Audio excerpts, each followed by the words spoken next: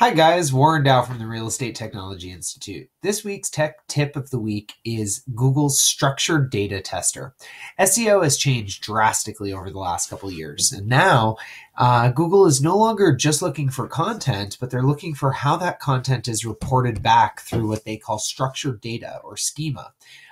It's the way to make sure that the content that you create is actually being found by the search engines.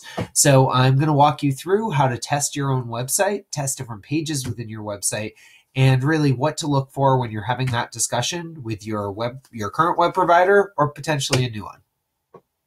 Okay, so we're going to start out with schema.org.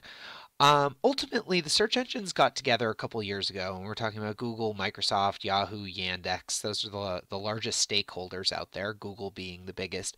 And they all said, we're getting tricked. People are putting keywords that have nothing to do with the content on a page. And so they said, you know what, we need to understand what every piece of data on a website is. And so they created Schema. So if you come here, schema.org, and you click on schemas, you're going to end up on a page that's going to outline different types of schemas. Okay, so commonly used ones. Well, real estate is a local business.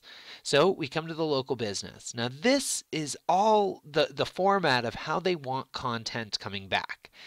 But it goes further. Real estate has its own. A real estate agent has its own specific set of schema that the data on their website is supposed to be reported back to the search engine in a particular format. Now, most of this is stuff that's built into the coding of the website, how information is reported back. Most of this is not something that you can do on your own, but it's important for you to know what structured data is so that you can talk to your website provider about it and make sure that they are doing the best that they can to get your content found. You can ultimately have the best content in the world, but if the search engine doesn't understand what that content means, it may not be doing you any good. So there are all these different fields that relate to different types of information. Now, you can test this. Google has a tool for that. So if you go to google.com/webmasters, you're going to end up, it's going to ask you to sign in, and then it's going to bring you to this home page. Well, if you go to other resources, the top one is Structured Data Testing Tool. Now I'm going to show you a website from the company that I formerly owned, Barcode Realty, just to show you how structured data should be looking. So this is just a regular listing page on a website, and I'm going to copy and paste that URL into the testing tool. Now we're going to run that test and we're going to see what the search engine actually finds from the content on this page, right? Some pictures, some basic information from the MLS. We have the public remarks, want to know more. We have the listing agent, all of that stuff. Okay, so what did they find? Well, they found that this is a product, that it is in stock, that there's a currency and a price associated with it, that there are pictures, that there's a Facebook account connected to that brokerage, there's an MLS ID, there's the public remarks. There's a lot of information that we're reporting back to make sure that the search engine actually understands. They know that this is a product, right? They know that it has a SKU number or an MLS number based on how the real estate schema works. Um, there is a lot more here as well because now we have to tell them more information about how to navigate to it. We have to show them information that it is a single family residence, that there is a latitude and longitude coordinate, that there's an actual address.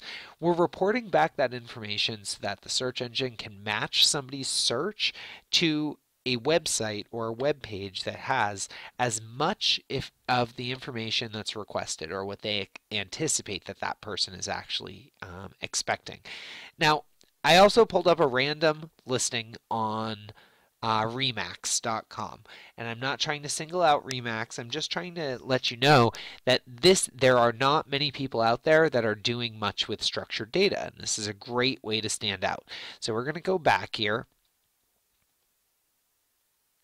And we're going to now plug in the new URL. And we're going to run that test. And let's see what comes back.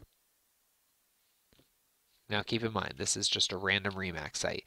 Unspecified type, there are warnings there though, meaning that they're not reporting it back in the right way. The breadcrumbs, there are some errors there that there's no title or URL field, but they are bringing it some information back.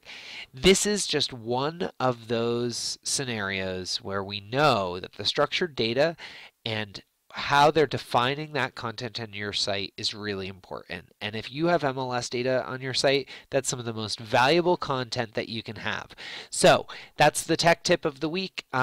Be sure to check back at reti.us weekly for the newest tips of the weeks, the webinars, the after hours. Please let us know if there's anything that you want us to talk about, and we would be happy to do that for you.